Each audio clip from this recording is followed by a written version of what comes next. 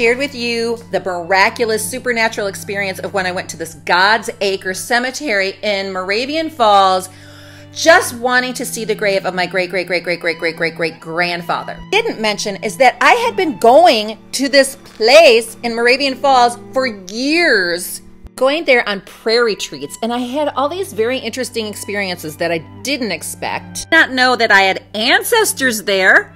Going there to this lodge to pray to the Lord, and didn't know, but I started hearing angels singing and I started to see them. So after visiting there, this lodge for like 6-7 years, I look in my genealogy. It was my ancestors who founded the entire area of Wachovia. Last visit, I just wanted to take a little rock from Prayer Mountain and go down and find the grave of Martin Walk. And that is when I met Karen, my distant cousin.